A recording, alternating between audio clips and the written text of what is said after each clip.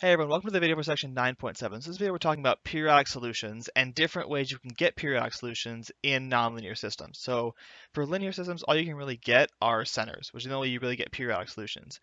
But for nonlinear systems, you can get them in a lot of different ways. So we're going to talk about those here and the idea of a limit cycle, which is sort of a limiting periodic solution that you get instead of having a limit point, you have a limit cycle. So we'll talk about those, what they are, and sort of see how they all work. So let's go ahead and jump on into it. So first of all, what do we mean by a periodic solution?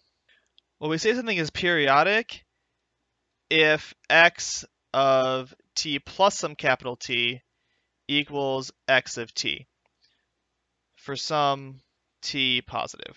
And so obviously constant solutions are periodic. They always do this because they don't move at all, so they're always periodic. But ideally we're looking for non-constant periodic solutions. Periodic stuff is more interesting. And so the main examples we have of this so far are centers. So if we have a linear system, we have a center. That gives us periodic solutions that just go around and around and around and don't stop. And we also saw that we get this from the predator-prey models as well. However, there are more complicated ways you can get these sorts of periodic ideas and more complicated behaviors that result from that. And one of the main things that comes out of that is the idea of a limit cycle. Now, if you look at the example in the book for this is section 9.7. So look at the example in the book, you'll see the idea of a limit cycle as in your solutions sort of converge out to a limiting sort of circle, limit cycle. So you have this circle here at like r equals 1, and your origin is an unstable spiral. But what happens is the solutions kind of spiral out, and then they sort of just converge into this cycle, and they don't just keep going out to infinity. They sort of stay and just get closer and closer and closer to that circle as time goes on.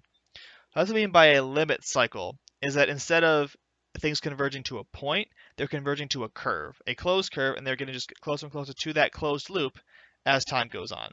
So the idea is when the limit of a curve is a closed loop instead of a single point, we call that a limit cycle. And we can talk about stabilities of limit cycles similar to how we talk about stabilities of critical points. So we can talk about what is called orbital stability, which is the stability of a limit cycle. So these guys can have all the different kinds of stability we had before. They can be asymptotically stable, they can be semi-stable, or they can be unstable.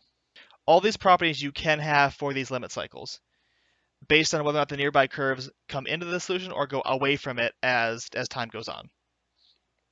So what we're going to do now is we're going to do an example of this and then see how we can determine that we have a limit cycle and how we can analyze its stability when we get to that point. So let's do an example that's going to have a limit cycle in it. So example is going to be this one. X, y prime equals minus x minus y plus x times x squared plus y squared. And then x minus y plus y, x squared plus y squared.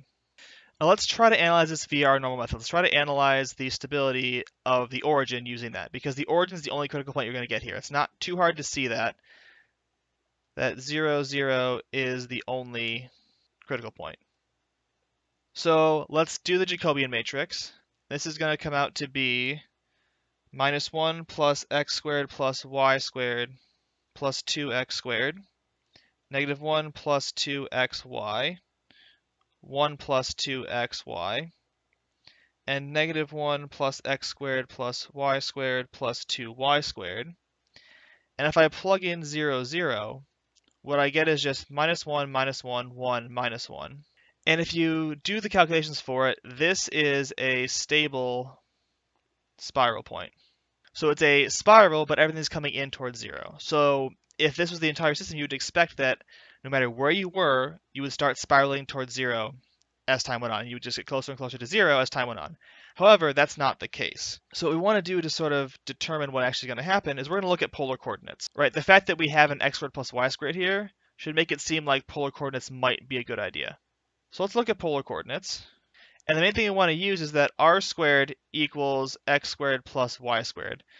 So if I take derivative in t of both sides, I get that 2r dr dt equals 2x dx dt plus 2y dy dt, or r dr dt equals x dx dt plus y dy dt. But I have formulas for dx dt and dy dt, so let's just plug those in. I get x times minus x minus y plus x squared plus y squared plus y x minus y plus y x squared plus y squared.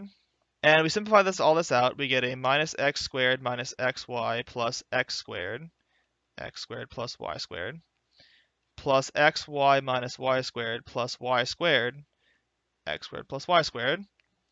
And if I group, well, I notice first off, this term and this term cancel. And I can group terms together, so I get a negative x squared plus y squared plus x squared plus y squared squared, because I have x squared plus y squared times x squared plus y squared. But this is just negative r squared plus r to the fourth, which is r squared minus 1. And that is r dr dt. So that means that dr dt is r times r squared minus 1, which is going to have a critical point at r equals 1, because this is an autonomous equation again for r. So this has a critical point at r equals 1. And based on the stability, we can see that if r is bigger than 1, then dr dt is going to be positive. And if r is less than 1, dr dt is going to be negative, which means that the circle r equals 1 is an unstable limit cycle. Because if I start at r equals 1, I'm going to stay there because dr dt is going to be 0. But if I'm bigger than, I'm going to go further away. And if I'm less than, I'm going to get closer towards 0. And that's how we can see limit cycles come out of these problems. You'd probably have to be encouraged to look for limit cycles, but you can just find them using the polar coordinate sort of idea this way.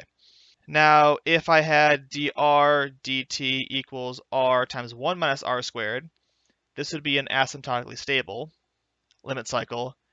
And then something like dr dt equals r times 1 minus r squared would be my semi-stable limit cycle.